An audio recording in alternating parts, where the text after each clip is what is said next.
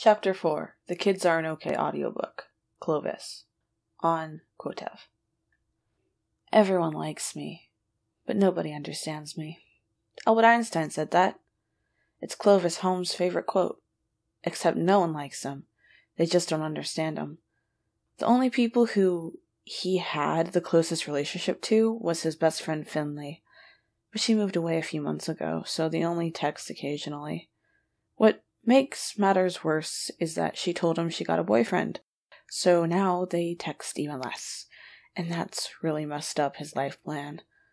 Clovis doesn't like things that interfere with his life plan. He had everything worked out. Graduate, go to MIT or Harvard, and become a biochemical engineer. If that doesn't work out, then he'll work at NASA for ground control. It was easy as that. Finley used to be in his life plan, but now that she's gone, he had to rewrite it.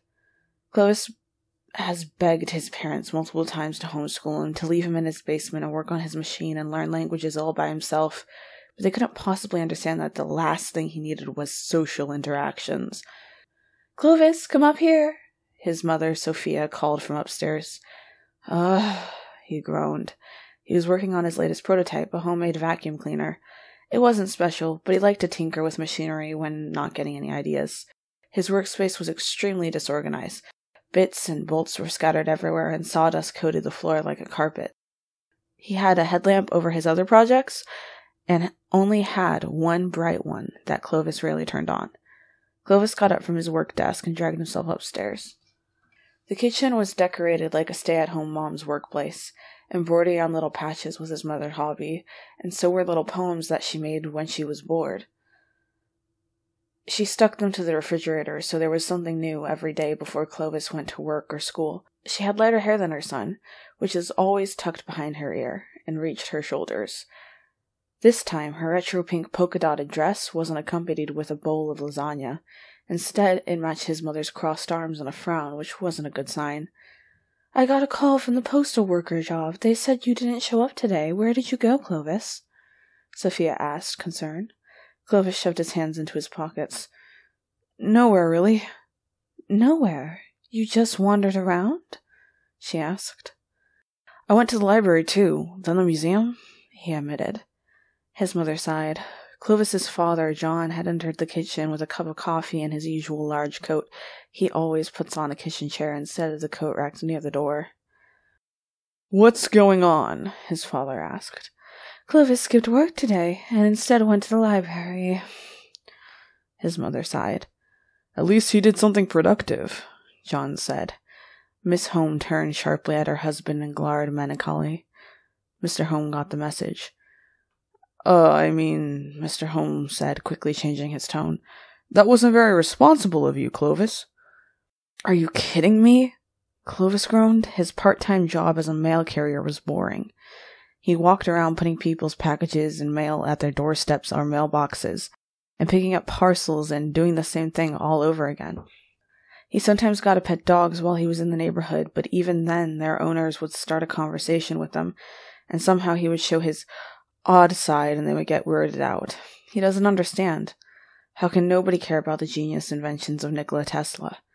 "Clovis, you can't skip work and go anywhere. It's your job," his mother said. "It's not like I have anything to look forward to when I get there." "Don't you have any friends or familiar co-workers?" John asked, opening the refrigerator. "No, Dad," Clovis said, rolling his eyes. "No one wants to talk to me." "That's not true, sweetie," Sophia said. "Yes, it is," Clovis replied. He didn't really mind. Once he graduates, he'll never see this corrupt, trashy city ever again. "Well," his father said, standing next to his wife with a bottle of Pepsi, "there is something we'd like to tell you. Sit down."